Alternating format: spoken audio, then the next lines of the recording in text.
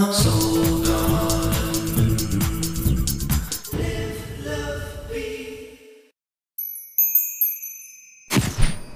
Welcome back, Your Honor. Well, for Wednesday and the Librans, it looks like it will be sunny and cool. That's because the moon is now in your sign. The constellation of Libra and the moon are working together. And when we have the moon in our sign, I find that we feel very secure and strong in life. All the silly fears go away.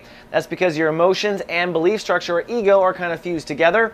You have belief behind your emotions, and at the same time, your emotions are behind your belief. So it really works well if you use it correctly. You might have a little moment of panic or disruption in the beginning of the transit. That would be this morning. That's just you working out and rebalancing. Librans do that. The moon is, though on your side.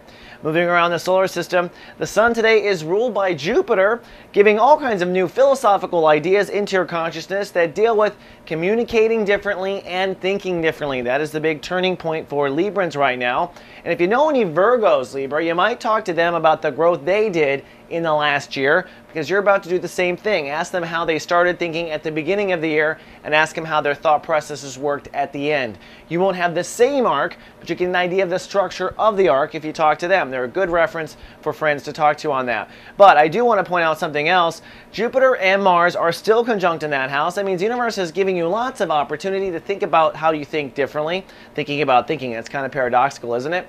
And Mars is behind it to give you a lot of aggressive work in that direction. So you have a lot of energy to do thinking right now. But I am discovering today a square between Mars and Jupiter and Uranus in the 6th house, which means you may uncover in this process a fear that goes between how your life might change moment to moment if you start thinking differently. There might be fears between that. There may also be fears about how well you live in the body and also your wellness at large, health, if you change your thinking or communication process. Just be advised, fears may bubble up in that direction. All right, Libra, that's all I have for Wednesday. See you tomorrow with more soul horoscopes. Live, love, be. Soul Garden.